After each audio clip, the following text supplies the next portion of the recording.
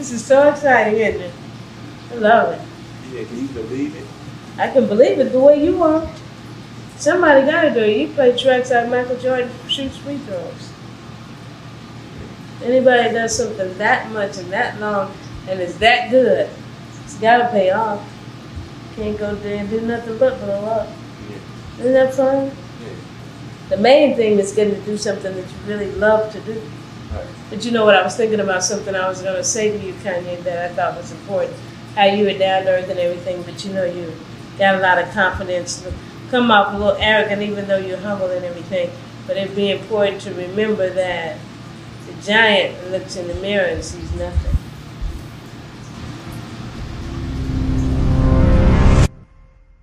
What makes a man mortal? Is it the inevitable damnation of life, or the promise to avenge fate by leaving behind legacy? Oh, when it all falls down. This the real one, baby. I'm telling you, Chi-Town stand up. South side, we gon' set this party off right. West side, we gon' set this party off right. Man, I promise. Despite death being guaranteed, a particular man knew it wasn't, and with this knowledge began a quest to become the greatest he could be. In saying so, has managed to defy the odds with the borrowed time he has on this planet. However, the journey it took to find this will nearly costed him his life. Kanye West is 44 right now, and within his 15 plus years of being a cultural icon, won some of the highest awarded accolades in the music world. He's obtained 21 Grammys, over a dozen #1 hits on Billboard, 7 platinum albums, and hundreds of more awards that follow. My flow is in the pocket like Wallace. I got the bounce like hydraulics. I can't call it, I got the swirl like alcohol. My freshman year I was going through hella problems till I bit up the nerve to drop my ass about a college. His legacy continues through sound and sneakers, crafting some of the most influential music of our era by breaking barriers with his unique sound choice and punchy verses. But with the ego-driven persona he's accustomed to today, has caused many conversations to be brought up about mental health in American society, sacrificing legacy for impact. Despite controversy, he's still praised for his role in paving the way for many hip-hop and pop artists we know today, ultimately solidifying his name in the history books. But how? Okay. America, y'all had to see me. Y'all had to get used to this space. Ain't that what everybody say? Delete that. You get used to me. And you don't see him next year and shit. Before exploring the man behind the mask, we need to start from the beginning and discover how he found his will to become the best. Kanye West was born in Atlanta, Georgia on June 8, 1977. His parents were heavily active in society during the time, with his mother Donda West being an English professor and his father Ray West being a part of the Black Panther activist group. The credibility Kanye had from birth came with its perks, but even though he could take pride in his parents' heritage in favor of promoting black excellence, didn't mean they went without family imperfections. Did you snow in my class? Wake up, Mr. West! Wake up, Mr. West! Mr. West! Before Donda worked at CSU, she went through a divorce with Ray in 1980, forcing her to move to Chicago with her toddler son. A year later in '81, she met Kanye's stepfather, Ulysses Bakley, or Bucky for short. Bucky would babysit 4-year-old Kanye when Donda took work in India for a few months, and within a year of knowing the man, had his full trust in taking care of her son. Given these times were financially difficult, Donda went with her gut instinct no matter the circumstance. She had a deep love for Kanye, and made sure she taught him to always speak his mind no matter the situation he was in, shaping much of his mindset from here on out. A young Kanye would move from apartment to apartment until Donda and Bucky settled on a house together. This would be the house Kanye now recognizes as his childhood home. But again, nothing could be simple for Donda when her and Bucky split after a 4-year relationship. Bucky signed over the house due to his mutual love for the two, remaining in close contact, but little did Bucky know, he helped raise the boy who will eventually reshape the world.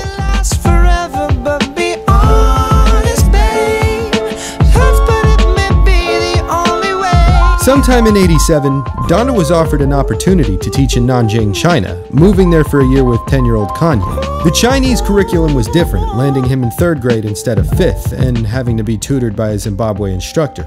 He'd often show defiance to other teachers by speaking his mind, often landing him in trouble, but he didn't care about Chinese mannerisms, just a respect for the art and culture that came with it.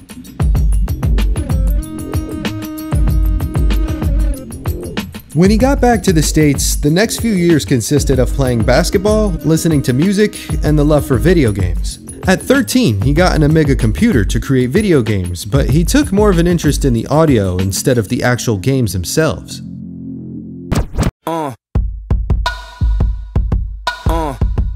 At 14, he got his first sampling keyboard, charging buyers $50 for the beats he'd create. He was inspired by James Brown, Run DMC, LL Cool J, and the Beastie Boys, but when he wouldn't sell out his beats, he'd improvise by cutting hair at the local barbershop. In freshman year, being as confident as he was, told his gym teacher he would be signed soon, but once he became a senior, his gym teacher asked him exactly what he said all those years ago. Kanye had a lot going through his mind after graduating from Polaris High School in '95, and with his fully completed home studio, created a group called Conman Productions. Donda supported Kanye's aspirations when she put in a good word to a woman she worked with, the mother of a producer named No ID, who will eventually go on to mentor Kanye in audio production. In the meantime, Kanye got accepted to Chicago State University to major in English, the same school Donda worked at. However, this wouldn't last very long. He dropped out knowing the risks involved to pursue a career in rapping, but it was the skills of his production that landed him in higher places. With his signature sound and flipping soul samples began the come up to a cultural shift in early 2000s hip-hop. From the clothes he'd wear to the topics he'd rap about solidified him as the next wave in being a generation-defining artist who the world now knows as Kanye West. Good morning. Good morning. Good morning. Good morning.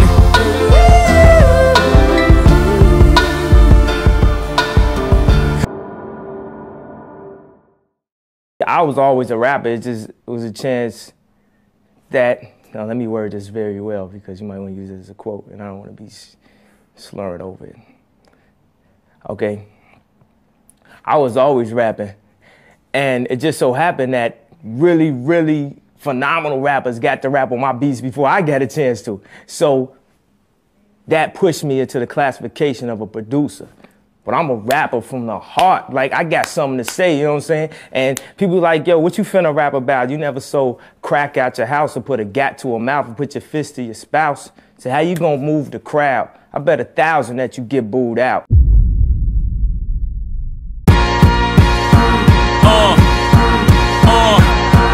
Listen, first the fat boys break up. Now every day I wake up, somebody got a problem with hope. What's up, y'all niggas all fed up? Cause I got a little cheddar and my record's moving out the store. In the late 90s, No ID taught Kanye how to speed up samples, along with other various production techniques. In '99, Ye and his rap group, The Go-Getters, released an album called World Record Holders, but it didn't get him anywhere, even under the release of a small management firm. Kanye was smart enough to know his chances of blowing up were slim if he didn't stand out and, most importantly, have a platform to stand from. As his beats improved, he began to exploit confidence in his words, which forced him into a mindset needed to shape his character. During the same year as his joint album release, gained some credibility when he produced songs for Foxy Brown and Goody Mob. A year later, No ID would put him in contact with an A&R named Joshua Hip Hop Kayambo, who took a liking to the young talent and managed him under the label Rockefeller Records. Hip Hop put him in contact with the rapper Beanie Sigel, who was under the same label as well. In the year 2000, Kanye's signature sound, that is soul sampling, found its way to hip-hop legend Jay-Z, who rapped over one of his beats, making it onto his 5th studio album, The Dynasty. See, I was born in sewage, born to make bomb music. Flow tight like I was born Jewish. Used the streets as a conduit. I kept arms, 38 lungs inside my mom's Buick. But even a Jay-Z writing credit wasn't enough to keep the lights on. That inevitably led to his eviction the same year.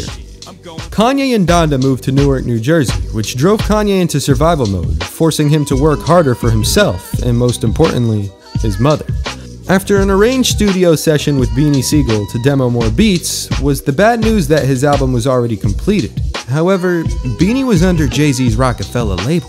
So I'm playing Beanie some beats and he get the smile like, yeah, it's hot. You know what I'm saying? But he had to go somewhere. I don't know, he was going somewhere for his birthday.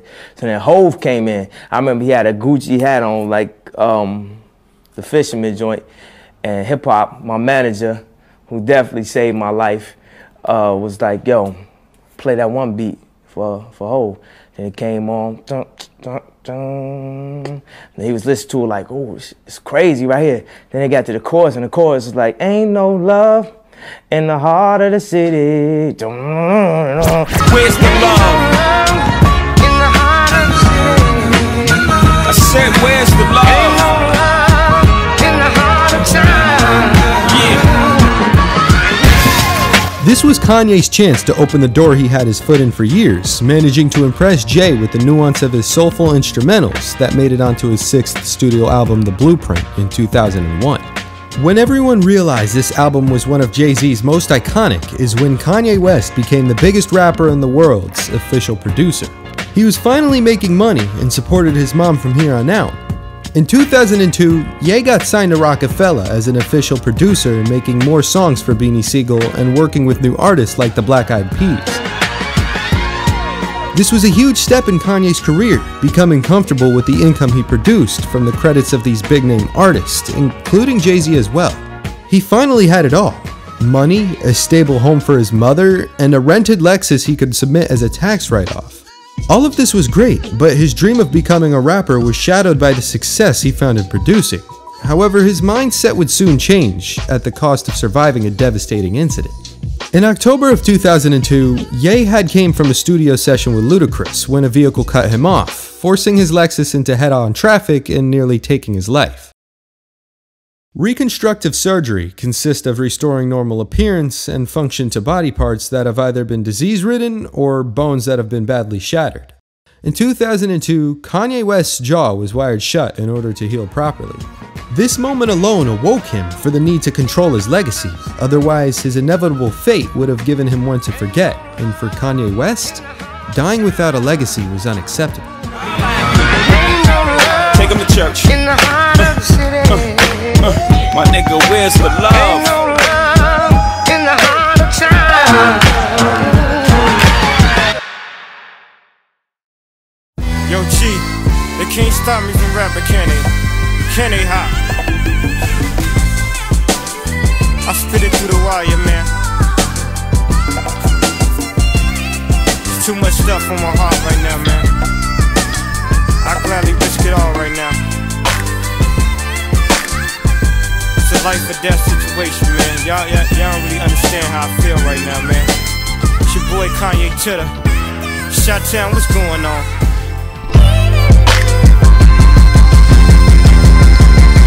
With a horrified Donda West followed a bill that Kanye didn't have insurance for, which meant all debts came out of pocket. Nonetheless, he took this experience as a lesson and created the beat Through the Wire, his first single. In the song, you can hear him rap while his jaw was wired shut, barely being able to get out his lyrics, and without knowing the backstory to this song, you'd probably never notice it. If you could feel how my face felt, you would know how Mace felt. Thank God I ain't too cool for the safe belt. In 2004, Kanye had the girl of his dreams, his mama home, and officially signed to the biggest record label in the world as a solo artist.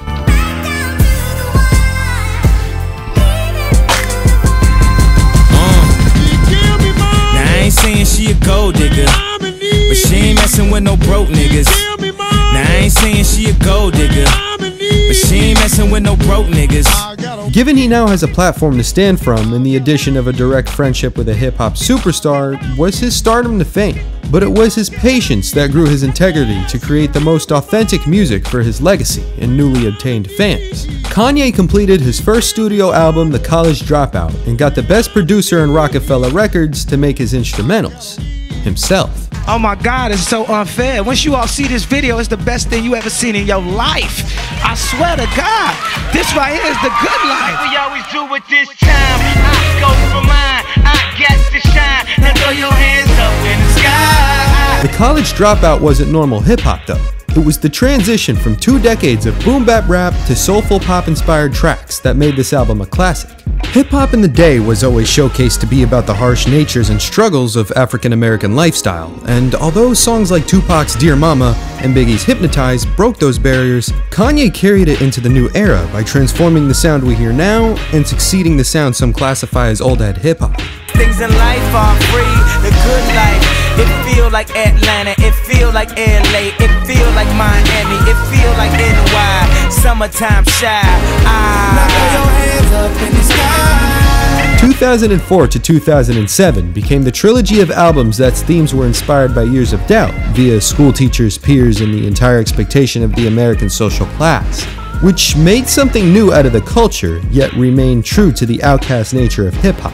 His instrumentals carried weight with his signature sound of soul samples to his orchestrated violin climaxes that complemented his ability to make his presence known as the hottest new rapper in the game. With Kanye's confidence and angst, took it to new heights in tracks such as Through the Wire, All Falls Down, Jesus Walks, Touch the Sky, Gold Digger, Good Morning, Stronger, Good Life, Can't Tell Me Nothing, and Flashing Lights, throughout 2004's The College Dropout, 2005's Late Registration, and 2007's Graduation. But Kanye's new take on an era-defining sound was more than soul samples and orchestra instruments. Work it, make it, do it, makes us harder, better, faster, stronger. That don't kill me, can only make me stronger. I need you to hurry up now, cause I can't wait much longer. In several tracks, he'd implement synth keys and a variety of electronic-sounding melodies, along with auto-tune vocals, which became the sound many recognized the 2000s with. That's how long I've been on ya. His wardrobe consisted of bright polo shirts that would capture the themes of these 3 albums, influencing much of the fashion choices during the decade. Because of his music, story, and clothing choice, he became the greatest rapper during this time period. But before the seal of approval could be given, decided to play a part in the competitive sport that is hip-hop. 106 & Park, Clash of the Titans, baby, it's finally today. Now Kanye is coming out a little later, but right now, please give an official warm welcome to a hip-hop titan, someone you also know as Curtis. Y'all show some love for Mr. 50 Cent. 50! Before Kanye dropped his 3rd studio album, Graduation, in 2007, he decided to move his release date to 50 cents. At the time, 50 was already one of few who dominated the industry and was solidified as one of the greatest during the early 2000s. The contrast between the 2 artists differed immensely, with 50 being the pinnacle of what hip-hop should be, and Kanye being what hip-hop was destined to become. But little did the mass know, the criteria to rap didn't always have to mean being gangster, selling drugs, and starting from the bottom. It was the appeal of the success story that made him so relatable, and when Kanye came on the scene, made him no different than a hungry Jay-Z or Tupac. I'm never nervous. If I win, I win. If I lose, I win. I'm here on. I'm standing. I'm next to 50. I'm next to you right here. My big brother just came out. It's a moment for me. This was the opportunity to show hip-hop another side, and this started with the Clash of Titans. The event alone built enough hype that no album has ever seen, and marketing-wise, favored both feuding artists. Busy Bee versus Kool Moe Dee, Biggie versus Tupac, Jay-Z versus Nas, and now the College Dropout in a pink polo versus New York's top gangsters suited in Kevlar. But this time, it wasn't a normal hip-hop competition. Like Kanye hasn't said anything disrespectful or expressed any discomfort to the success I've been having, so it's not an actual beef. It's just being competitive, you know, as far as hip-hop is concerned. The competitive nature of it is something different. The competitive nature of hip-hop became a face-off in retail for the first time ever. Which album would sell more? Who will come out on top to dominate the other? Which body of work would overall be the better product? Although it was a friendly competition, it was almost guaranteed 50 would win, given the commercial domain and resume he had to back him. But it'd be evolution that'd triumph what is, and the chances of winning were in favor of Kanye, given the advantage of his skill in production and the nuance of a vulnerable rapper. After first week sales and the results were in, Kanye swiftly outsold 50 by over 200,000 units. This win alone became a monumental shift in the culture, being the change from street rap to pop rap, paving most of what we hear in today's music. Donda couldn't have been more proud of her son, and Kanye fulfilled his promise to build himself a legacy worth telling. But little did he know, this was just a fraction of it, and his legacy would come at a cost. When I had my accident, I found out at that moment, nothing in life is promised except death. If you had the opportunity to play this game of life, you need to appreciate every moment. A lot of people don't appreciate their moment until it's past. I know everybody asked me the question. They wanted to know what I would do if I didn't win. I guess we'll never know.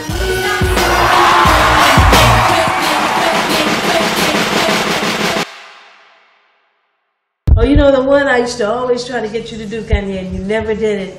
What's that? I walked through the halls of the school, and it's cool to be known by many for my rapping ability, but what about the brothers who ain't got it like me? Making money off the trade, you can say they got it made. The drugs are on the rise, but it's not a big surprise.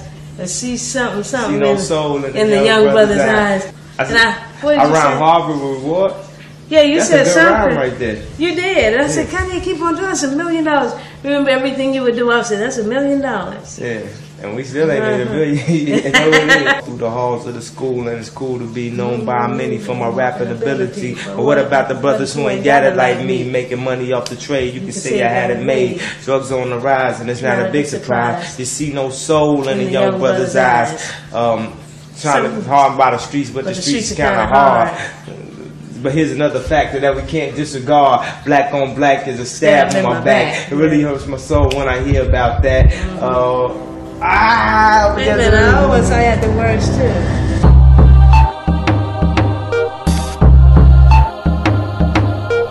Our new developments into plastic surgery death of hip-hop artist Kanye West's mother. The doctor who performed surgery had appeared on the Oprah Winfrey Show as an expert a few years ago. However, as Action News has confirmed, he has a questionable medical and legal record. That's the doctor. All this comes as the autopsy on West's mother is going on right now. Health Check reporter Nita Brickman is here now with more details. Why would she make calls out the blue? The singer was in London preparing for an upcoming tour when he got the devastating news. Donda, now I'm awake, sleeping soon. What may be complications of breast reduction and tummy tuck surgery. The surgeon who reportedly did perform Dr. West's procedures tells celebrity website TMZ.com that he did nothing wrong. That's why you got gynecologists doing liposuction. People sometimes forget these are serious operations with potentially life-threatening side effects. About 200 people died. Grammy winner Kanye West is going to sing a special song for us. Before you tell us a little bit about the song. Well, it's a song I wrote for my mother back in 2000. It's one of my favorite songs. And I saved it for the opportunity to be on the Oprah show and perform it for us. Donda got to see her son make something of himself, but his success was so much more than the outcome of celebrity treatment. By 2007, he became the pinnacle of the new era in hip-hop, and his mother got to shape a legend who will define generations to come. 2 months after the Clash of Titans event was the horrific news of Dr. Donda West's passing, but an actual cause of death remains up for debate to this day. She had passed away a day after liposuction, but in what would be trialed as a post-op surgery gone wrong, may have been more than what was initially believed. The man who greenlit the surgery was known for multiple misconduct accusations, but given Dr. Jen Adams was a celebrity, his DUI charges and other incidences went without career-threatening punishments. I got a DUI. Very stupid. My fault. Out with a couple of friends of mine and I'm driving them home. Not a good decision, and I take responsibility for that. Doesn't have anything to do with medicine. It has to do with holding doctors to a higher standard, and I think that's more than reasonable. He was one-of-a-kind surgeon with 8 years of training, 15 in the field, and his own television show. But it wasn't until her death was he labeled an alleged murderer, ruining his reputation as a man to trust under the scalpel. According to Jan Adams, he recommended Donda to stay at the hospital for recovery, but insisted she had her nephew watch over her, given he was a certified nurse. But this claim alone was his word against a deceased woman's who couldn't fend for herself. Her nurse wasn't there. Her nurse was gone to a baby shower rather than taking care of his aunt. But Donda's nephew claims all allegations from Adams were false. However, a 911 phone call seemed to reveal that her nephew, in fact, wasn't there to help her, and had passed away because her bed wasn't raised by 30 degrees. This lady shouldn't be dead. All you had to do is sit her up. And every nurse on the planet knows that.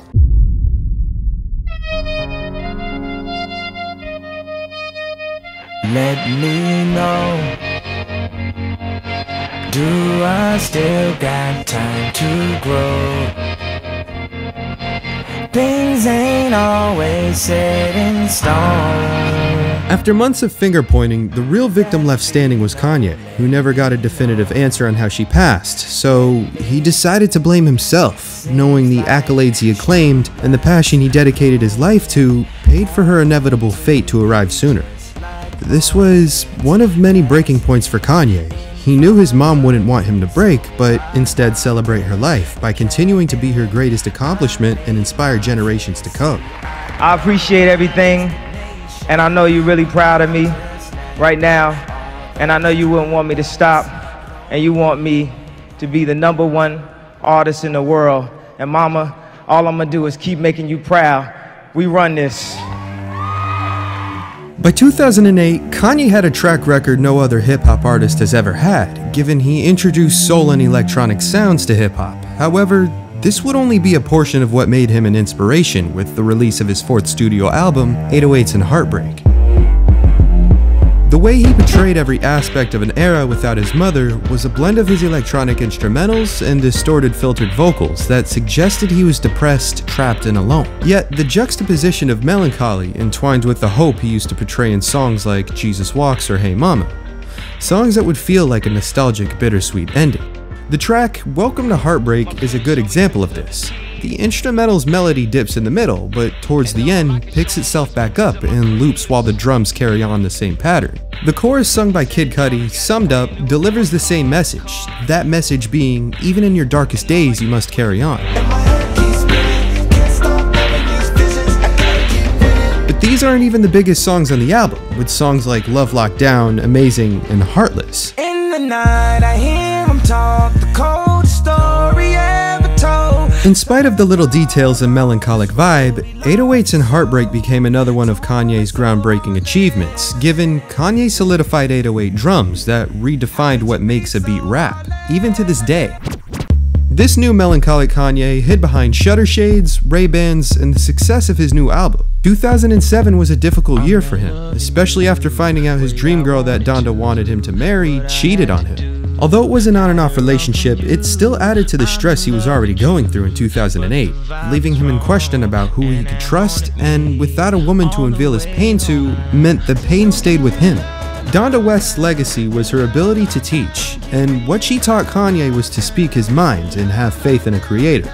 But even with the belief that she resides in heaven, disregards the fact that there was no definitive answer on how she passed. That, on top of the endless court battles and global career, meant Kanye never got to properly mourn his mother, leaving him with his legacy to continue in honor of her. Singing the world premiere of Hey Mama, Kanye West!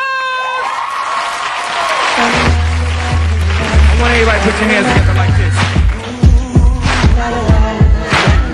I want to talk about a friend of mine. It's kind of special.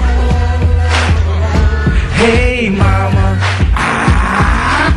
I want to scream so loud for you, 'Cause I'm so proud of you, and let me tell you what I'm about to do, mama.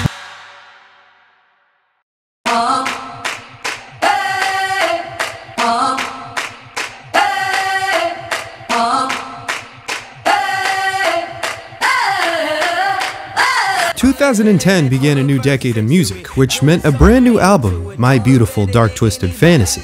His fifth studio album brought back his confidence in a new light, this time expressing exactly what the album's title meant. No one man should have all that power. The clock's ticking, I just count the hours. But as pivotal as this album was great, songs like So Appalled and Monster tested new artists' lyrical ability, while songs like Power, All of the Lights, and Runaway brought new anthems to the 2010s decade. But this type of egotistical lyricism portrayed in the music was the way he justified the doubt he overcame throughout his journey. This kind of behavior carried out in 2011's Watch the Throne, a joint studio album with fellow rapper, mentor, and older brother Jay-Z. I invented sweat, popping bottles, putting supermodels in the cab. Several songs set the bar for collaborative tracks like No Church in the Wild, Otis, and Niggas in Paris. Who's that? Watch the Throne invented the possibility of modern-day black culture to be subjected to foreign lifestyle and luxury, expressed in the track titles, to the demolition and remodel of a $350,000 Maybach. Y'all got the Maybach, I'm on the Maybach. You ain't accustomed to going through customs, you ain't been nowhere, huh? And all the ladies in the house got them showing out. I'm done, I hit you up, man, nah. But as classic as this team-up was, Kanye and Jay's relationship couldn't have shined more throughout this project. From the back-and-forth rapping to the verses in question of how their kids will perceive them when they're old enough to listen.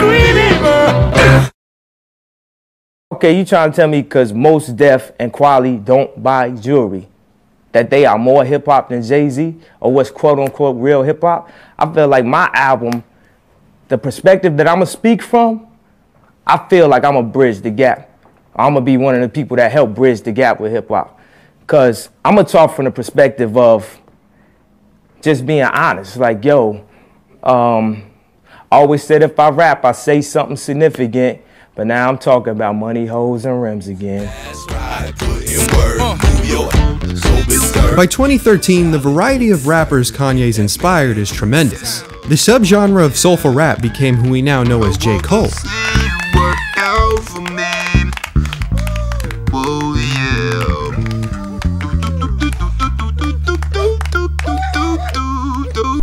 Got a good thing. Don't know if I'ma see you again. But not only the soulful aspect of Kanye's sonic spectrum made a reach, with artists like Travis Scott taking inspiration from the darker, auto-tuned thematics of his sound. Kids sing, and the kids sing. Even artists like Pusha T and Kendrick Lamar found their sound from Ye. Yeah, Kanye changed his life, but me, I'm still an old school Gemini. Although Kanye inspired every rapper to this day, he never truly felt his legacy was threatened by his progeny, and his spot in leading the next generation was set in stone. I'm like, I'm finna get on this TV and put it down. I ain't finna let these light-skinned dudes come back in style. Hold up, hold my phone. Set in stone until Drake. Remember? Motherfucker never loved us. Yeah, hoe would've never made Watch the Throne if this nigga wasn't putting pressure on us like that. There were many reasons why a Ye and Jay project was inevitable. The idea of two of the biggest rappers who happened to be best friends making a joint album together would be a milestone for the culture, but this reason being one of many suddenly became the reality that Kanye felt threatened. I'm not sure if I'm still sleeping from the morning. This is like I'm dreaming about how this is working out, but who knows where this goes? Maybe we do music now, you know, like we were supposed to, you know, or maybe we just start talking more. From a psychological standpoint, Ye admitting Drake being the reason Watch the Throne happened must have made him feel humble given the album's success. However, by putting himself in a defensive position in submission against a new artist meant Drake now had the credentials from an OG to grow beyond him, and without realization, completely gave him the floor to do so. But luckily for Kanye, Drake ended up saying, "Y'all make some noise for the god that is Kanye West." By this point in Kanye's career, he's been labeled as egotistical, self-driven, and out of touch with reality, but in this clip of Drake reinforcing his position as the best to do it, exposes Ye's true feelings in the moment. A break in the marathon, a sigh of relief. You mentioned names like Jay, Wayne, Kanye, like those guys are just gods to me, you know? So it's just crazy to, you know, be on that stage with him and, you know, share that moment. We got to stand there together. We did the, we had the pose going on and everything. It was crazy. Like, it was one of those moments that it just, what I loved about it was organic. Probably the most important moment in my life today, you know, because at the end of the day, you know, I do look up to Ye. You know, he's a major influence, if not the biggest influence in my career. You know, he's been a mentor to me, even if we didn't talk like how me and Puff talk or how me and Wayne talk. You know, Kanye's just mentored me through his decisions, and I study the game overall, but I study him, you know, very closely. Remember, motherfucker. Remember, worst behave.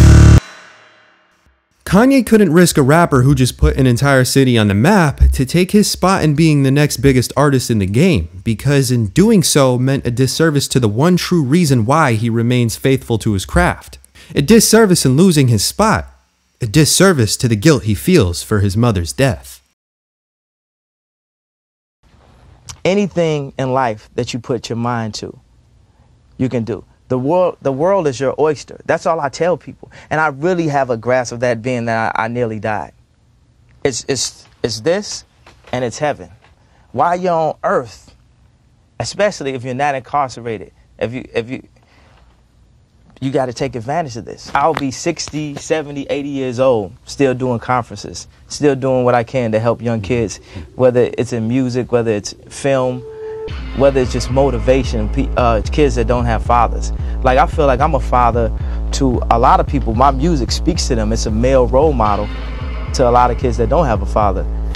Now that I see that I'm successful, it's my responsibility to help as many people as I can. I am a god. I am a god.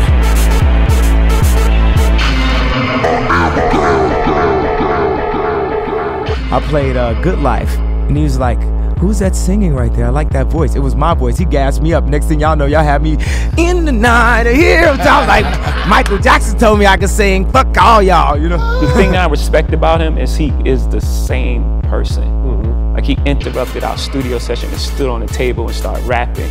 And we were like, could you please get down? So yeah. Kanye doing that, just him being Kanye, being the genius that he is. And but he was like, no, I am the savior of Chicago. I was like, no, he didn't even have a record. I've been blessed to know Kanye West before he became the Kanye West. And I got a call, yo, come to New York. I was like, oh man, I'm like, yeah. I do look up to Ye, a major influence, if not the biggest influence in my career. Just like being there for me, man, like really mentoring, you know, really believing in me. Kanye is, I think, responsible for a lot of hip hop being about the inside rather than the outside. He's Kanye. He done brought the world great music for a long time and will continue to do so. I am a god. Hurry up with my damn massage. Hurry up with my damn menage. Get the Porsche out the damn garage. There was a point in time where Kanye was humble enough to make what he said inspiring, but it got to a point where he had changed the game so much that he used his critical acclaim against himself, forgetting the difference between passion and ego. As human beings, we all have an ego. After all, the definition in psychology means the part of us that gets modified by the direct influence or external world, or, as an example, how Kanye reacted to proving everyone wrong who doubted him. So when he got up on stage in 2009 and ruined one of Taylor Swift's first big wins, how come he didn't lose fans? And the Moon Man for Best Female Video goes to Taylor Swift. Thank you so much! I always dreamed about what it would be like to maybe win one of these someday, but I never actually thought that would happen. I sing country music, so thank you so much for giving me a chance to win a VMA award. Yo, Taylor, I'm really happy for you. I'm gonna let you finish, but Beyonce had one of the best videos of all time. One of the best videos of all time.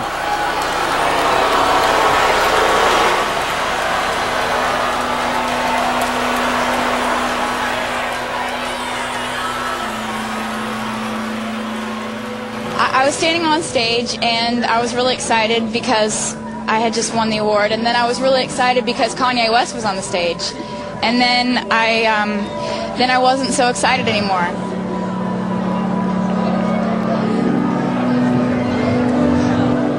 And Taylor, are there any hard feelings towards him?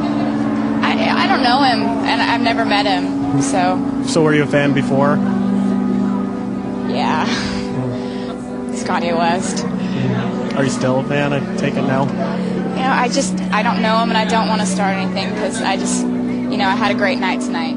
Everyone is talking about this Kanye West thing, aren't they?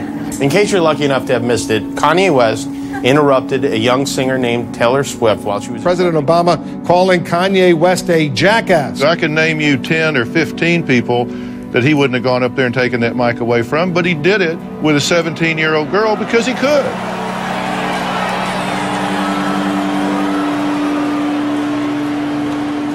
It was so echoey in there. At the time, I didn't know they were booing him doing that. I thought that they were booing me. For someone who's built their whole belief system on getting people to clap for you, the whole crowd booing is a pretty formative experience. With Taylor's uncalled for embarrassment meant more eyes on Kanye West, and in a way, was a smart marketing move that gained him attention. But nevertheless, attention that stemmed from the erratic behavior of stealing somebody's moment, which should never be an option out of respect for a passionate artist. Some have said, if it was anyone but a 19-year-old woman, Kanye wouldn't have done this. In the comments below, let me know what you think. Would he, if it was anyone else? I wish he would come take one of my awards so I could black his eye in front of everybody. Yeah, you might not have put up with it she did. By 2013, Kanye was with his fiancée Kim Kardashian, who was, at the time, carrying his first daughter. While she was on the brink of labor, Kanye had released his 6th studio album, Yeezus, which in his words, was an exercise of drums and mixes, rather than a record of hit records. But to fans, it was a sign of disappointment that signified a loss of sight in what he stood for in the hip-hop community. Songs from On Sight to New Slaves illustrated a new sound from Ye via distorted techno instrumentals that threw off many fans during a first-time listen. To put in perspective, you've been a long-term Kanye fan who just came off the Cruel Summer hype, and you're getting ready to play his long-awaited album. Then...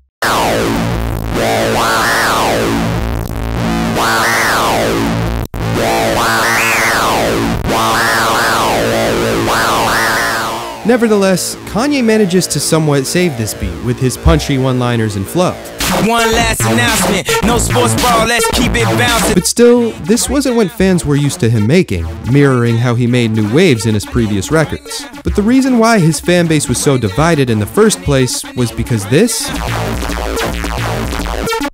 was a sound that people couldn't identify with, and with the new artists he's inspired making a come-up meant he had competition regardless of status. Yeezus, I just felt frustrated, and usually I would start the album with like Blood on the Leaves. I know everybody would even like the album more if I did that, but I felt so frustrated in the way I've been marginalized and held back. Why do you feel so frustrated? You say that a lot. Like, why? Yeah. I remember you from being outside the studio trying to get people to hear you rap. You was a great producer, but nobody believed you as a rapper. And then it seems like you got to a point where everybody's loving the way that you rap. Now you just seem like you're more frustrated. Do you not like the reception Yeezus has gotten? Because I didn't like the album at all. And I was a Kanye West fan. Yeah. But Yeezus was whack to me. Yeah, that's great. That's great. So what were you saying? Put my dick in a mouth. On sight. On sight.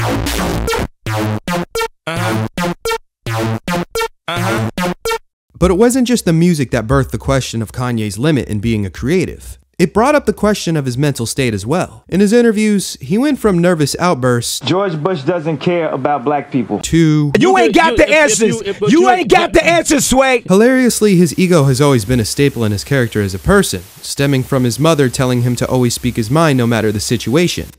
And although this advice may have been great when applied in some scenarios, in others it just wasn't. I'm standing up and I'm telling you I am Warhol. I am the #1 most impactful artist of our generation. I am Shakespeare in the flesh. Walt Disney, Nike, Google.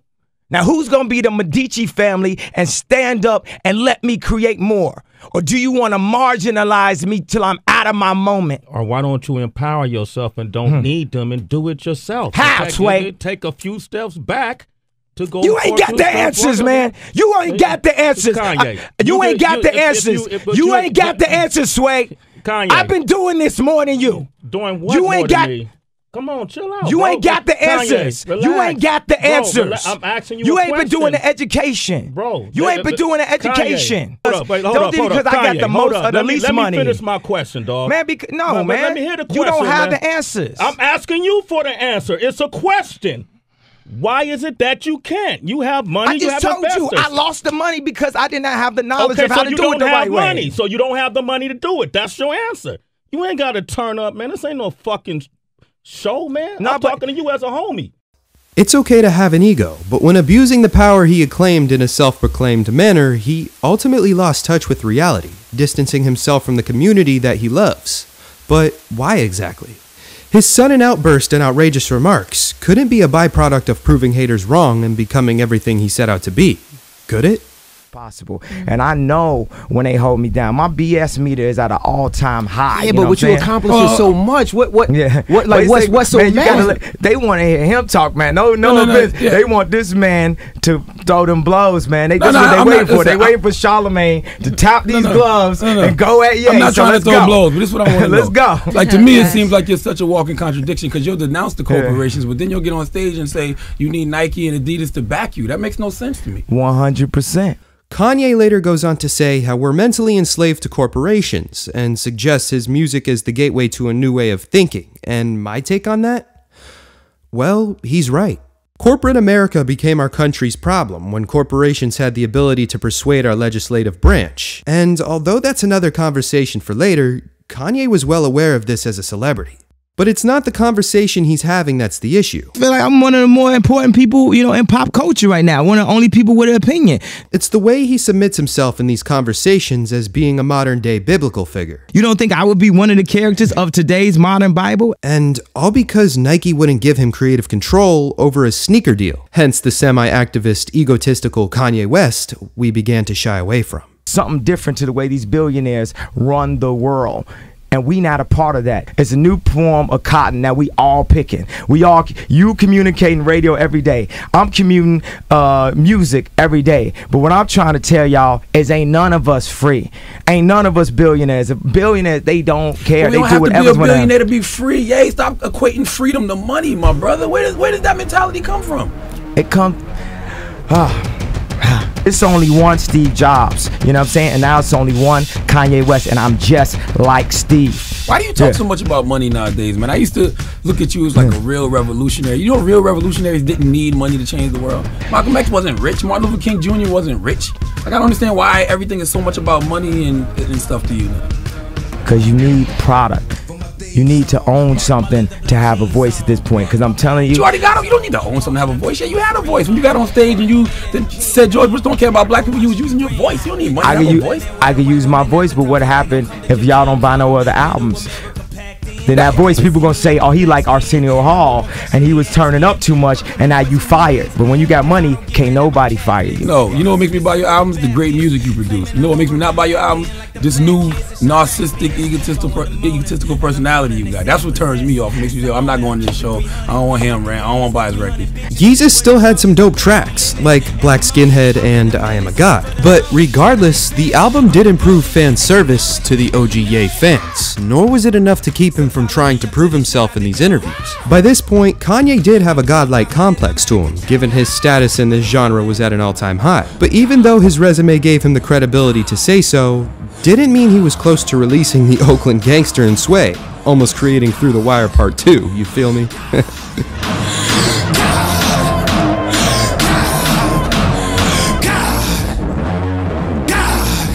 But it was the way he'd carry himself, almost as if the people in his circle were yes men, or in other words, people who agreed to all of his ideas instead of giving their opinion on the matter, which in return created a product that couldn't properly be executed and making his ego even bigger. As long as I'm rapping, I'm number one. And because of this, his godlike persona exceeded his ability to deliver a well thought out message, in return leaving him far from the title of number one.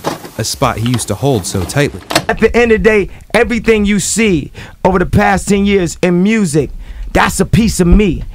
I have influence. I ain't outlived like Drake every week. And when I hear language, I'm like, man, I love that. You know, if he had wrote that for me, I would have said it. But do I feel that way? Nah, I feel like what I'm saying on Bound 2. I feel like what I'm saying on New Slaves. And that may or may not connect with people on the same level as Worst Behavior. It's Drake season now. If you're a genius, why do you feel the need to tell everybody? Why you just don't show and prove by actions and deeds and not words and lip service? I came here to Charlemagne the God to talk directly to the people so y'all could understand what I'm dealing with. So y'all get some clarity. People don't care about your rich problems. Those are rich problems. The fact that the fashion designers won't accept you, Nike won't accept you, we don't care. We just want Ye to make great music. That's what Ye does for the people. He gives us great music that helps us get through our lives. You may have heard about this. Kanye is thinking about running for Speaker of the House. Hey, good morning, Kanye. Shut the fuck up.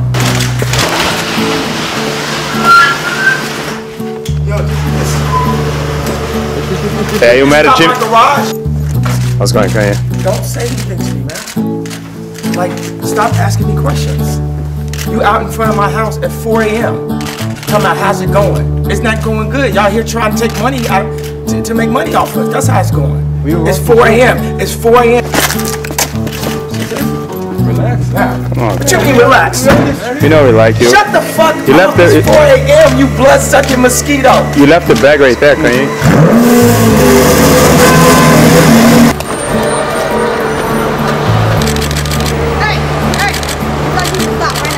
If I go to jail tonight, promise you'll pay my bail. See, they wanna buy my pride, but that just ain't up for sale. Actually, someone's emotions, you know, that I stepped on, and it was rude, period. And, you know, I'd like to be able to apologize to her in person. Let me ask something. I was fortunate enough to meet your mom and talk with your mom a number of years ago. What do you think she would have said about this?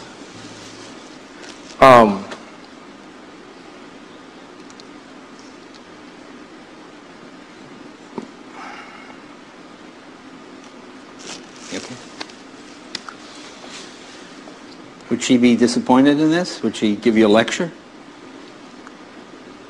Yeah. Man, I can understand how it might be kinda hard to love a girl like me. I don't blame you much for wanting to be free. I just wanted you to know.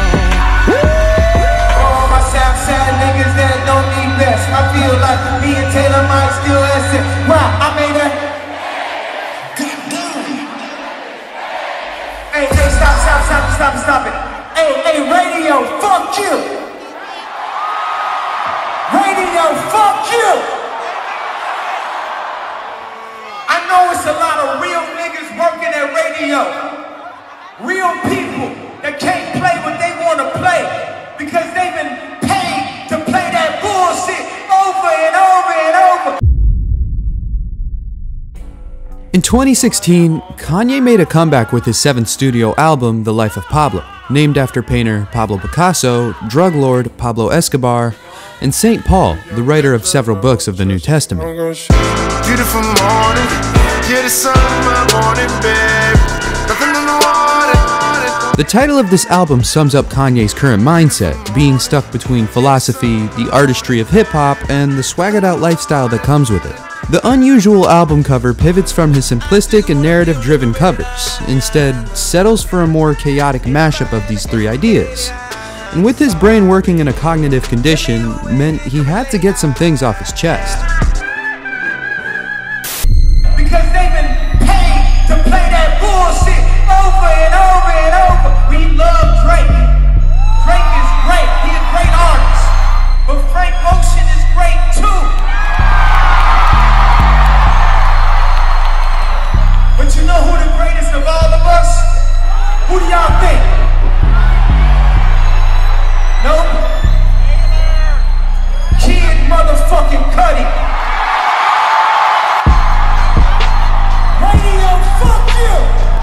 17-minute-long rant got him pulled off stage and sent to a hospital for evaluation, eventually getting diagnosed with bipolar disorder. He dissed politicians, accused his closest friend of going to send shooters at him, took shots at Drake and DJ Khaled for their song going #1, and hated the fact his music wasn't being played like it used to, ultimately wasting his fans' money after they waited over an hour for him to arrive. I got the vision, bro. That is what I've been blessed with. My vision. I'm not always gonna say things the perfect way, the right way, but I'm gonna say how I feel. Get ready to have a field day, press. Get ready, because the show's over. But the one horrific thing that came out of this bipolar episode was the reveal of his political stance that smeared the entire culture across the canvas. Obama couldn't make America great because he couldn't be him to be who he was. Black men have been slaves. Obama wasn't allowed to do this. And still win. He had to be perfect. But being perfect don't always change shit, bro. This is the way of thinking to make America great again.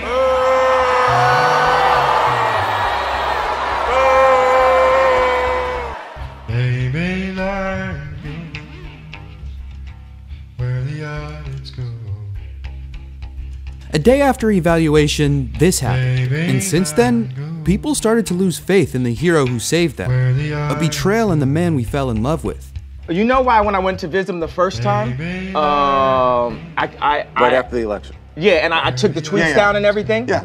Because I was drugged the fuck out, bro. I was drugged out. I was addicted to opioids. 2 days I got off of opioids, I'm in the hospital, right? I'm taking hey, everyone listen to this, please. 2 days before I was in the hospital, I was on opioids. I was addicted to opioids. I had plastic surgery because I was trying to look good for y'all. I got liposuction, right? And they gave me opioids, right? And I started taking 2 of them and then driving to work on the opioids, right? And there was talks amongst my camp, like Ye's popping pills, right? So when he handed this to me, he said, you know this is used to kill genius, right? So I didn't take it. 2 days later, I'm in the hospital. I was taking 2 pills a day at that time. When I left the hospital, how many pills you think I was given? 7.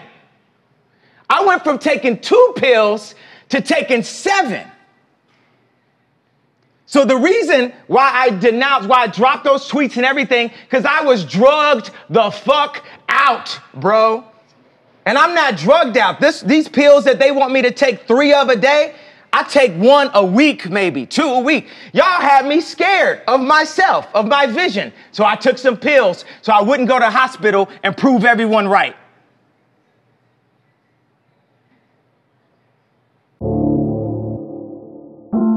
In the older years of Pablo Picasso, his perception of the world differed immensely from his youth. The self-portraits he'd compose at a young age, compared to those in his older years, revealed a lot about his mindset as he aged. At 18, his work was methodical, structured, relatable on a universal level. But when he was 90, his self-portraits became twisted, unethical, unnatural, yet puzzling.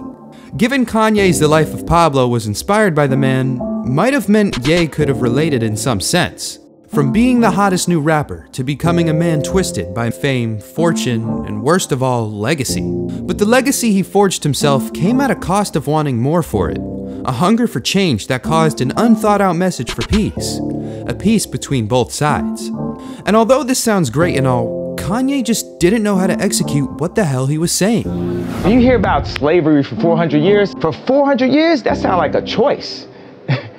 Like, you was there for 400 years and it's all of y'all? Wish I would go ahead and fuck my life up.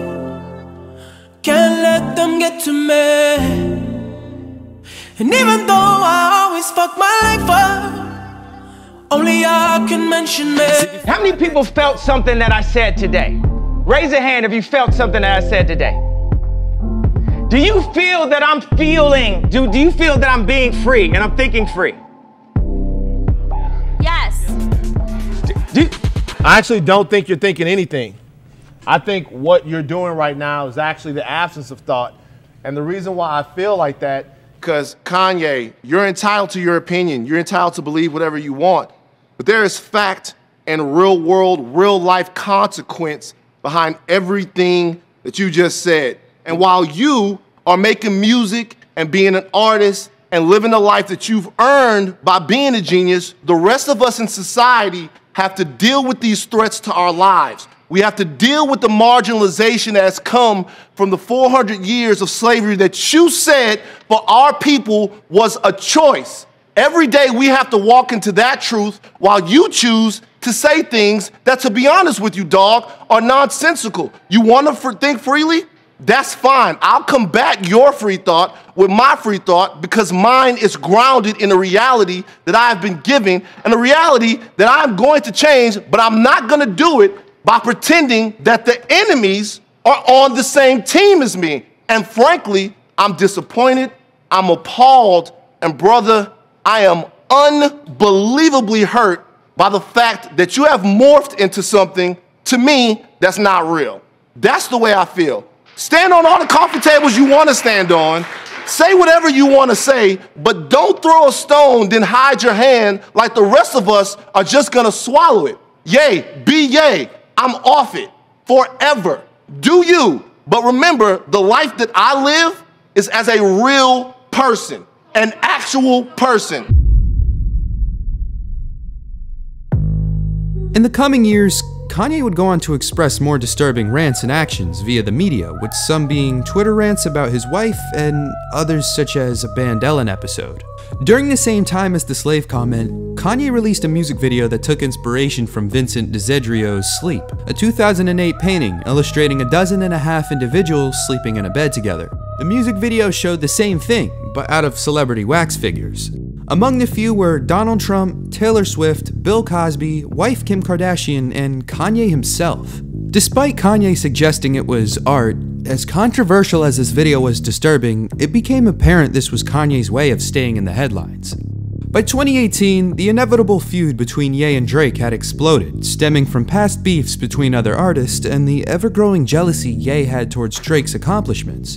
Drake, the fucking #1 bachelor in the world that can fucking wrap anybody into a trash can that lives 4 blocks down the street from my wife and like basically fucks all of her friends. This would have been another Clash of Titans event, but with Kanye being the OG and Drake being the newcomer, however, surprisingly to most, Ye didn't want to compete.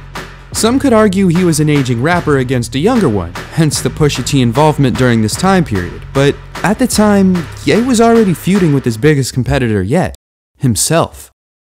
I want to take this moment right now to say that I'm sorry for the 1-2 effect of the MAGA hat into the slave comment, and also I appreciate you guys giving me the opportunity to talk to you about holding on to me as a family, and this just proves how much love, you know. And sometimes I think people don't feel the love, and I say I can still feel the love because I come home to Chicago and I hear 3 Drake records, I don't hear Ye records. And one thing that I got from the TMZ comment is it showed me how much black people love me and how much black people count on me and depend on me. And I appreciate that. First and foremost, I received your apology so much that it almost brought tears to my eyes because as a black woman, that's what we miss from you, Kanye. Like, seriously. Like, I was really emotional this year with some of your actions just from a black perspective. So I really received your apology and I appreciate it because you are in a position that not everyone gets to be in. And like I said, when you speak, the whole world listens. And your voice is so powerful that you have the ability to make true changes that could affect the African American community. So I just appreciate your apology, and that is why I sit from this position and I say my people. I just feel that way. I didn't mean to cry. I really didn't mean to cry. But you're so important. God has blessed you with this ability that when you speak, change can happen. And I respect your viewpoint because maybe I'm not there in that. I respect when you said you're about the human race, and that is absolutely right. But as an African American woman, I see things that my people, black people, go through every single day. So I have to fight and speak for them. I just feel that way. With the continuation of released albums, some being loved and others not so much, Kanye faces his mental illness head-on, addressing it in his 8th studio album, Ye. The cover art illustrates a conglomerate realization of everything that has been happening to him mentally. It reads, "I hate being bipolar. It's awesome." In the first track, he admits how much he loves himself, yet contemplates suicide, along with taking his family and you with him.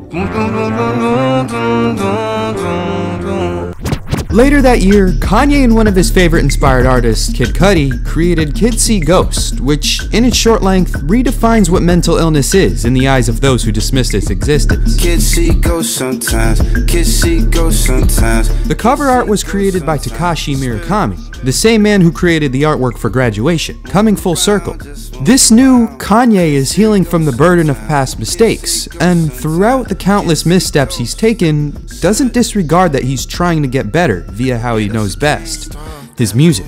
In 2019, Kanye went from calling himself a god to his 9th studio album, Jesus is King, a humbled record about his love for his creator. However, critics and fans alike didn't like this album so much, but this time, Kanye didn't seem to care, given it was made in purpose of his love for God and the life that he's given him. This album was disregarded by many, yet needed to be made to complete his journey as a rapper. This chapter of his life was finally complete. It's a new Kanye West that you're going to see that's going to be better because of this mental health situation. It's going to be better because of this TMZ situation. And Don is actually, he's icing it down right now because I just told him I need him to be there for me so shit like this don't happen to me. Because it's...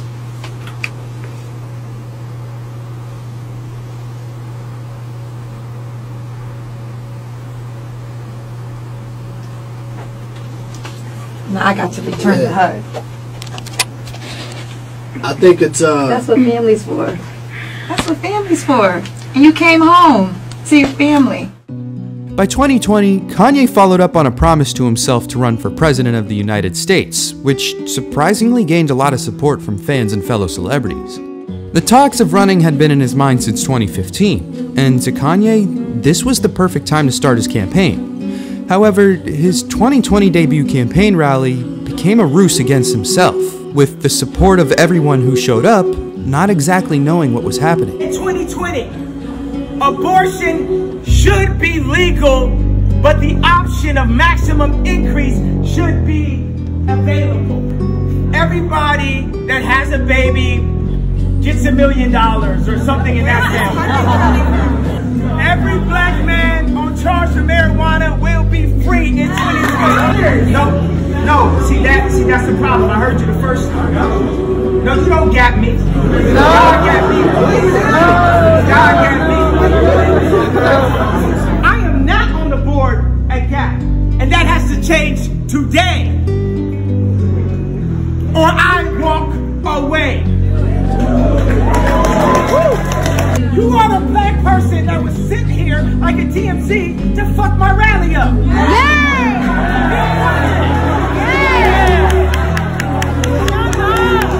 Doing what the guy Vance did to me at TMZ. Do you want to be that same person? And your face is covered so we don't even know who you are. Even if my wife were to divorce me after this speech, she brought North into the world even when I didn't want to. She stood up and she protected that child.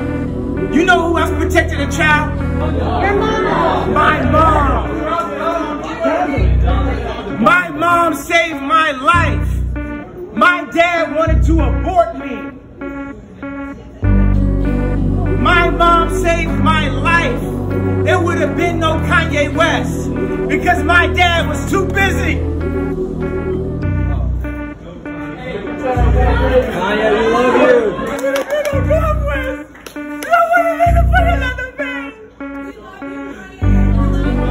You're here for a reason, Kanye. You're fighting my daughter. I almost killed my daughter. And they said to me, you can't tell them about the story. You're gonna lose your gap deal. They made me put a gap deal over my daughter. Take a deep breath, brother. They made me put a deal over my dog. They're never gonna silence you. They wanna run. They're gonna run this. They're gonna try to tell you that I'm crazy. The world's crazy. Yes. I love my dog. Kanye is one of the biggest hip-hop artists in the world, but unfortunately has the most problems dealing with fame. The Giant in the Mirror was more than a story told by his mother, but his reality in the world grounded by a fairy tale life of his making, and this was his cry for help, yet nobody is helping him.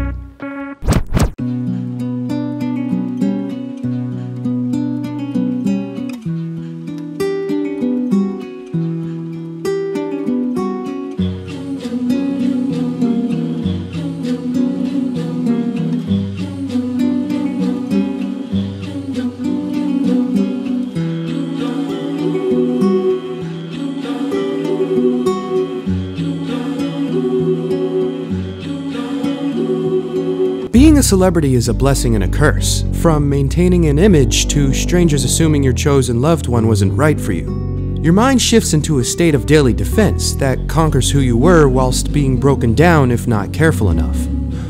I wonder if Kanye has ever asked himself if Kanye West is still Kanye, because at the end of the day, a part of him died when his mother did, and I believe since then, he slowly started to lose himself in his reality and responsibility to uphold his legacy in honor of her. A legacy that wouldn't have been possible without her. In July of 2021, a good music representative by the name Consequence tweeted, "We're looking for a Drake release date, thus beginning the rollout for Kanye's 10th studio album, Donda." With the album title paying homage to his mother, Donda became the spiritual reboot for OG fans and new alike. This competitive nature was similar to the Clash of Titans event in 2007. A clash between album sales, but with a 14-year time gap, Drake had created a resume big enough to be considered one of the greatest as well, winning Billboard's Artist of the Decade and proving to be a fair match for the man he formerly looked up to. I know God breathed on this. The only difference between now and then is the two successes despise each other and hoping to find an angle in the chess game that's the industry, via public opinion, fake love, and a lot of behind-the-scenes pillow talk and backstabbing. Almost as if all the sneak dissing, fake love, and celebrity drama led to this very moment, and for Ye, meant a chance at a new victory. To prove who was still on the throne by winning in sales and proving that he could still make her proud. However, Ye had some contemplating to do. September the 3rd would be the release date for both feuding artists' competing albums, but given Drake's a decades-old artist who appeals to the masses meant Kanye had to work around an undeniable loss in sales. Out of pure speculation, there was no way Kanye didn't know he would lose in this Clash of Titans scenario. In order to succeed, Drake meant he had to reflect on the Ye v 50 moments and realize he's not the newcomer anymore. He had to accept this by trading the loss to first-week album sales for public opinion. Drake had never had a big history of album rollouts, or in other words, being able to let the body of work exist before releasing it. The extent of his rollout releases have been commercial ad promos, to tours, and even carving a heart in his hair that signifies a new era in his music, but nevertheless, still manages to destroy everyone else in first-week album sales and break records from artists like Michael Jackson to the Beatles. Kanye has serious competition. The hype generated around this feud meant people were picking sides and fast. But one thing he could do differently from Drake was a specified rollout of his album prior to its release. A rollout that paid homage to his mother and reminded him of the boy who had a dream in the south side of Chicago.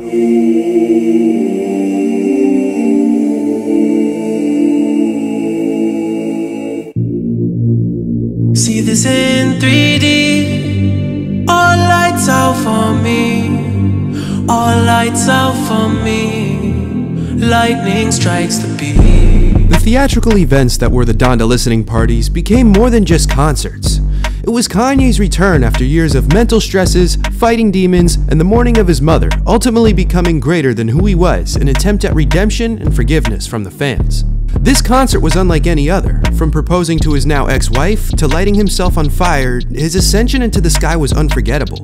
And with the recreation of his childhood home shown to those who've bought a ticket, got to experience the rollout of a lifetime. Take a moment and picture those amazing stadium speakers blasting, "Don't let me down. I know you won't The listening sessions at the Mercedes-Benz Stadium helped boost audience attention by recruiting the newest and best to lay verses on the album, gaining their respected fans open ears. Not only did the new school populate the track list, but the Return to the Throne became a monumental step in Ye and Jay making amends over the 2016 Sacramento rant, adding to the awe of this experience. This legendary rollout made Kanye culturally loved again and impacted the youth almost 20 plus years into his commercial career. But it wasn't just the rollout that made the music amazing. It was the humble, down-to-earth lyrics and 808-slapping gospel instrumentals that brought Kanye back to his roots. From songs like Off the Grid, Hurricane, and Praise God fill the listener with an undeniable energy. However, there are some that go deeper than gospel and 808s. In February of 2021, Kim Kardashian West filed for divorce after 6 years of marriage, telling her family she couldn't be who Kanye needed her to and how they're happiest when further apart. On the song, Come to Life contains some of the most universally relatable lyricism I've heard in a while. The song refers to the recent split between the celebrity couple, when Kanye breaks down how he feels in his relationship. I get mad when she gone, mad when she home, sad when she gone, mad when she home, sad when she gone. The repeated flow of the section played mirrors the process of insanity, stemming from Kanye's frustration, anger, and unavoidable sadness that he's losing his wife, the last woman he can go to for comfort. As the song title suggests, he asks the listener a rhetorical question, that being from the perspective of your deathbed or right now. Did you ever make your dreams come to life? He asks, knowing all of his did, yet still deals with the heartbreak and ever-looming fate that is our deaths. I don't wanna die alone, I don't wanna die alone. Even though the introduction provokes Christian faith in a hopeful light, Kanye's effortless lyricism puts a dark spin over the church organs, concluding that no matter how big he gets, his fate is hopeless, but still manages to make hope shine through this dark truth. And maybe they'll come to life. This is what the Donda album is about. Being vulnerable to your darkest truths in light of his mother's angel, the woman who continues to be his rock till this day. Sadness setting in again. Donda released a week before the expected September 3rd release date for both artists. Opinion-wise, he gained the advantage given all Drake had done for his rollout was delay his album and carve a heart in his hair. But sales-wise, Drake took first place as usual, leaving Kanye in second for the first time in his competitive history. Regardless, this didn't mean that Kanye's legacy was ruined. It meant Kanye continued making music for the culture he grew up with, music that his mother would be proud of. He didn't need to remain number one, nor did he need to prove himself. He only felt this way because he took responsibility for her passing, and in doing so, set himself up for self-destruction by taking the responsibilities of a god instead of accepting a mortal man's limits. Drake did beat Ye in first-week album sales, but public opinion often swayed to Kanye's music due to the sheer scale of this rollout and sincerity in his voice. But competition aside, the music was crafted in honor of Donda West, and I wouldn't see why this album could be just that. Her life was worth it because Kanye was able to become what she knew he could be, and now that she succeeded in her accomplishments, can finally move on in her son's mind, hopefully leaving him at peace with her passing.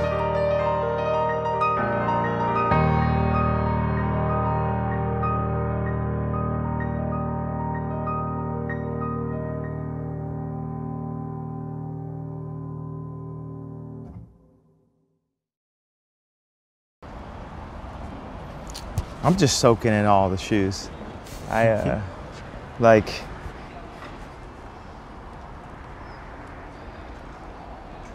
look at all these, look at these designs, look at these ideas all together. The protos, the versions that you've seen in actuality and the versions that never quite made it. To be able to see inside of this, there's, you know, this is an infinite amount of words in front of you. All of them have a spirit. They're all of the family. There's not one bad shoe. Any of these shoes that even didn't make it 20 years from now, you'll look up and that shoe would be, you know, worth to the numbers guys, you know. Look from this, put yourself in the center. Just walk right here. You can step on some of these. Come to the middle. Don't worry about stepping on them. I know the maker.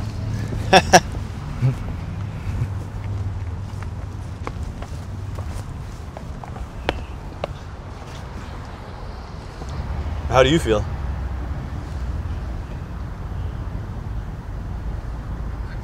Still.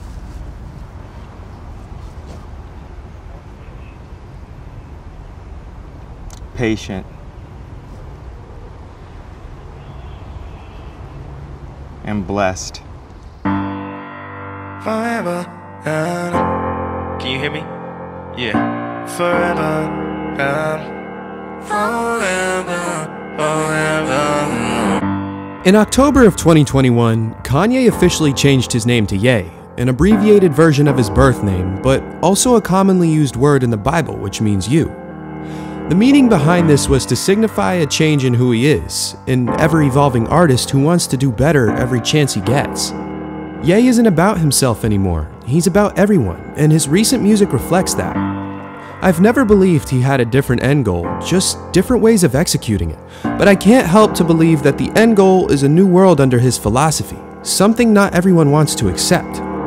It seems like the activist in Kanye stemmed from corporations, marginalizing him as a public figure with power who has no idea how to run a business. But little did corporate America know, the Yeezy brand became Ye's first billion-dollar business, officially making Ye the second billionaire rapper, with the first being his big brother Jay-Z, ultimately proving them wrong. The passion Ye has for art reaches beyond just music and sneakers, but in the fashion world as well. With the passing of Virgil Abloh this year meant Kanye's rumored to be taking over the creative director role at Louis Vuitton, a step in a direction he's been headed towards since 2013. The Clash of Titans event brought up the conversation of what made a rapper, but if it wasn't for Kanye, many artists nowadays wouldn't have been able to thrive, let alone exist.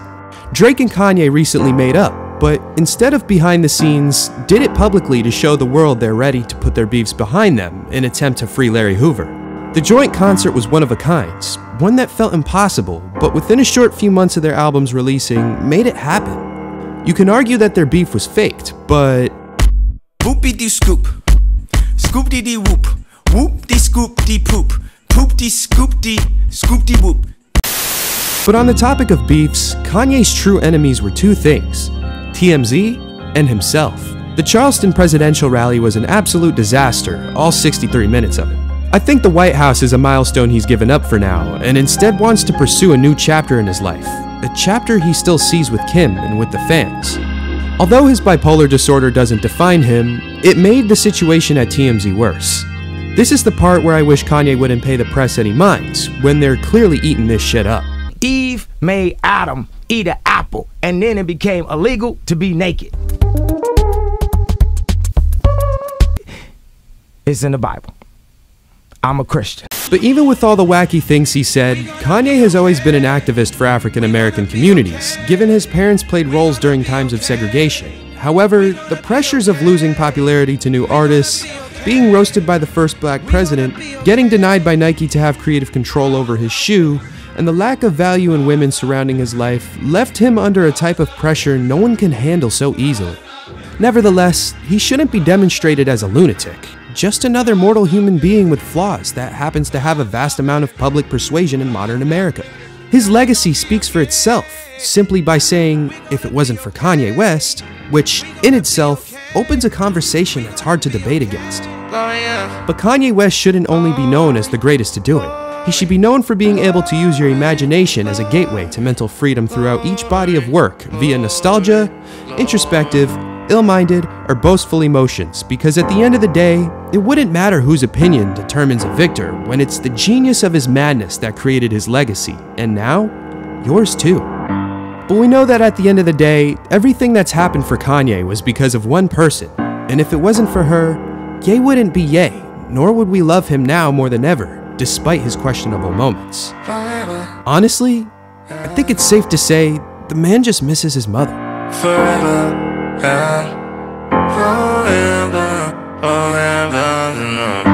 Oh yeah. Glory, glory, glory. What did I teach him? Glory. And why Kanye ain't scared?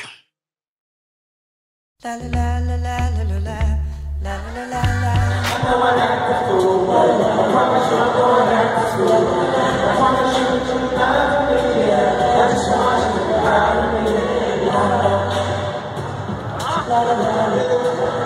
Better let it shine. Better take y'all back to the time. To the top of my mama, if y'all don't mind. I was 3 years old.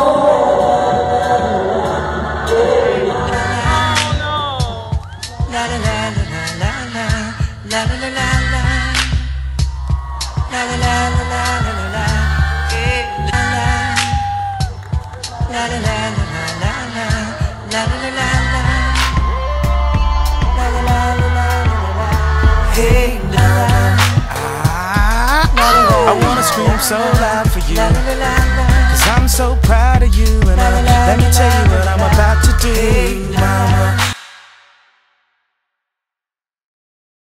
Kanye, thank you for being just an outstanding son. Wow. You really are pretty cool, the best, as a matter of fact. Oh, word. Yep. You the best, Bob? Oh!